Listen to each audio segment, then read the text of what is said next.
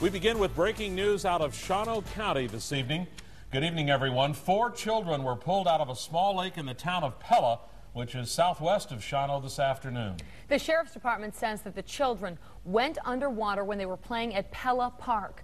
A witness tells Fox 11 that a man pulled the kids out of the water by the time officials arrived on the scene, and officials say the kids range in age from 3 to 7 years old. Now, 3 of the children are in stable condition at Shawano Medical Center.